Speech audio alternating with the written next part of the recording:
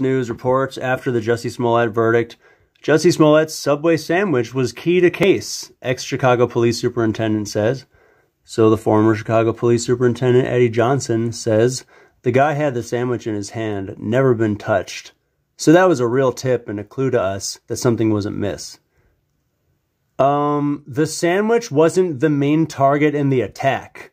Sandwiches don't feel pain. Sandwiches don't fall apart. Like, sandwiches don't hold evidence that someone has been hurt. Like, if you want evidence that Jussie Smollett was hurt, why don't you look at the bleach that's on his clothing? Why don't you look at the mark that's on his cheekbone? That's the bloody mark on his fucking face. This is the dumbest thing I've ever read in my entire life.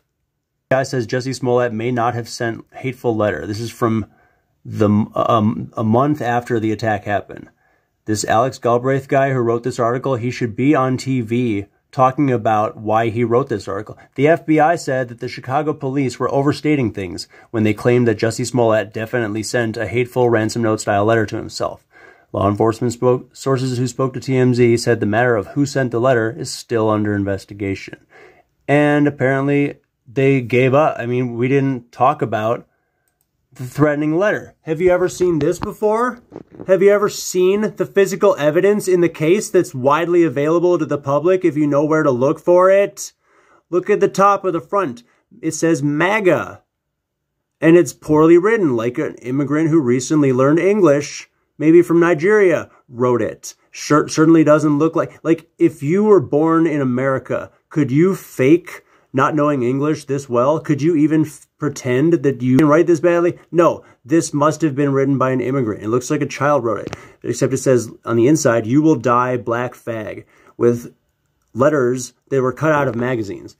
And then it shows Jussie Smollett in a noose, depicting him, with the exception of the gun being fired at him, depicting him the same way he was on the night that he was attacked, 10 days after this letter was sent to Jussie Smollett's studio. So, see these magazine cutout letters? Why would the police take magazines from their house, the Osundairo brothers' house, unless they were looking for magazines with cutout spaces where the letters had been used in the threatening letter? So, I know you can't see this too well. Magazines, stamps, bleach, a receipt, and a red hat were all found in the Osundairo brothers' home. That explains how they could have stored the bleach inside and then brought it outside before it freezes and attacked Smollett.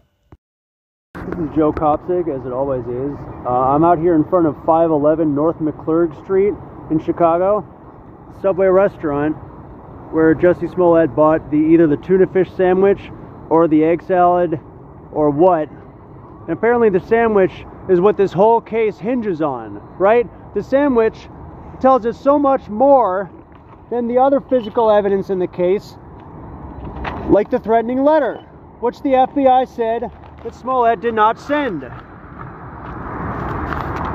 FBI says Smollett may not have sent hateful letter. Free literature. Everyone's ignoring the Osundairo brothers, what was found in their apartment by the police. The magazines, the bleach, the red hat, the receipt. Free articles. Does anyone want to debate me on the physical evidence to the Jussie Smollett case, which is being ignored in favor of a discussion on race and culture? Are we ever going to talk about the physical evidence in the case? Is it so crazy that a man would drive around a couple times his own house before parking? Does that mean you're planning an attack because you drive around the block before you park at your own house? Doesn't make any sense. Take it. Throw it to the wind. Everyone read it. Read it and weep. This video was me downtown Chicago, 511 North McClurg Street. That's the Subway restaurant outside of which the alleged attack, now we know, a confirmed attack because the jury believes the attack happened, and yet they convicted Jussie Smollett on 5 out of 6 counts. So the jury confirmed what I've been saying for almost 3 years, which is that I think this attack happened. You should be paying really close attention to the fact that most of the people who think Smollett fabricated the attack also think the attack didn't even fucking happen in the first place. Well, that doesn't make a lot of sense. You see, they agree with the jury that Smollett is guilty, but they don't agree on why he's guilty. And I was out there passing out, trying to pass out. A guy came up to me, he didn't even want the literature. He took a photograph with me, and then he didn't want the literature. I have these articles. FBI says threatening letter was probably not sent by Smollett. You know, he was really excited to see me. He didn't want to read the articles. I have 15 copies of 2 different articles. He didn't want to read it. I have so much to spare. I come out there with free literature and a sign that says, Jussie Smollett is innocent, debate me. It's like, wow, why would I have the confidence to come out in the middle of Chicago where this attack did happen, according to the jury, which is what CBS Chicago says. CBS Chicago says that the jury says that the fight happened. Well, why is it that most of the people who think he's guilty disagree with the jury on that hugely important fact, whether the fight happened in the first place? He predicted that he would be found innocent because I thought people would come to their sentences and look at the physical evidence for 1 second. You know, something that's not being discussed here is the list of evidence that the police confiscated and recovered from the Osundairo brothers' home, which included a red hat and bleach and magazines. You know, like the magazines whose cutout letters they used in the ransom. I call it a ransom letter, but it's just a threatening letter in the ransom style with the cutout magazines. And also the envelope that they sent it to him in, it said MAGA on the front. And the inside, it depicted him with a noose around his neck. So the threatening letter that they sent depicts Smollett in exactly the way that he would later be 10 days later when he was attacked on the street, that there happened to be no video evidence of. And yet, even though there's no video evidence of it, the attack happening, the jury believes it has happened. Curious. Why aren't we talking about this? Why are we talking about race and culture and a stupid fucking sandwich that doesn't tell you anything instead of debating the physical evidence? You know, the superintendent of police, Eddie Johnson, thinks that this sandwich tells you much more than all the physical evidence that the Osundairo brothers were filmed buying at the store before the attack. They think the sandwich tells you more evidence than all that other evidence combined. A new article came out saying Superintendent Johnson thinks this whole thing hinges on the sandwich. Now, they're making fun of Jussie Smollett because, like, oh, he failed to protect himself, but he cared more about the sandwich than himself. Why is it that the sandwich was unscathed? I don't know, maybe because the sandwich doesn't immediately fall apart and burst into flames when it falls 3 feet out of a guy's hand. The question, why was this sandwich unscathed? I got a better question. When you're beating a guy up and putting a rope around his neck, why would you damage his sandwich? The sandwich can't feel pain. Why would you take the sandwich? The sandwich has nothing to fucking do with it. Everyone's talking about, oh, well, if he got a salad instead of a tuna sandwich, that doesn't make sense because he was supposed to be eating egg. It's like, will you quit talking about the fucking sandwich? Will you look at the fact that the red hat and the bleach were found in the Osundairo brothers' apartment when it was confiscated by the police? And why would they confiscate magazines unless they were looking for magazines with cut-out pieces that were used in a threatening letter? So all the physical evidence is just being ignored. Every perceived inconsistency is being treated as a lie. It's like Smollett confesses to changing his description of his attackers from white to pale. What the fuck is the difference between white and pale? He didn't say they were pale black guys. He just said they were pale. His attorney, Mark Garagos, says that he thinks under those black wool ski masks, he thinks that which they were filmed buying at the store, which doesn't mean that, doesn't necessarily mean Smollett paid them or told them to do it.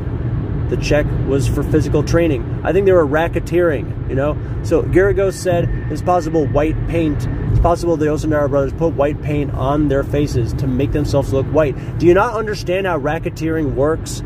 They fabricated a threat against Smollett by sending him a threatening letter. And then there was a fight, an attack. They were trying to get more money out of him, to make him think he needed to give them more money to defend himself, like for protection, you know? They wanted him to pay them for physical training that would make him buff, not just for his role, but so that he could protect him against the threat that they were fabricating. They fabricated the attack, and then they posed as white guys to try to get away with it. What doesn't make sense about that? It's called racketeering. Welcome to Chicago, motherfucker. Do you see what's happening here? The people who think that Smollett did it and fabricated the attack don't see that they disagree with the jury, that the attack happened in the first place. Everyone who's been saying that Smollett fabricated this attack and contracted a hit out on himself has been saying that Smollett was the one who gave himself those injuries. They said that the injuries were fake. Well, guess what, bitch? The jury thinks the attack did happen. Explain that. Can you explain that? No, you can't, because you're stupid and you haven't been following this case closely like I have for the past almost 3 years. People are like, how could the bleach have been poured when bleach freezes at the temperature that it was out that night?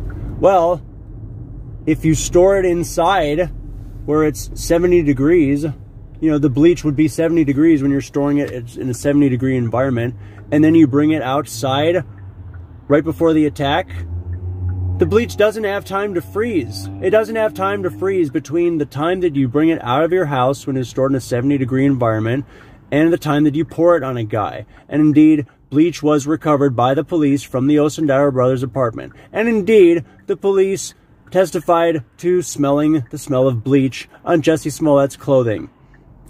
Everything suggesting the fight did happen lines up, and the jury believes that. Now, why is it that you think Jussie Smollett beat himself up when the jury that you agree with that he's guilty says that he didn't beat himself up and the attack really happened? So why would Jussie Smollett fabricate a real attack against himself? He couldn't afford to have his face beat up. He wouldn't want to feel physical pain. When you fabricate an attack against someone, you make sure the attack is fake. So even if he did fabricate an attack against himself, well, apparently they turned on him and decided to actually hurt him in the process, because he was photographed with real bruises on his fucking cheekbones.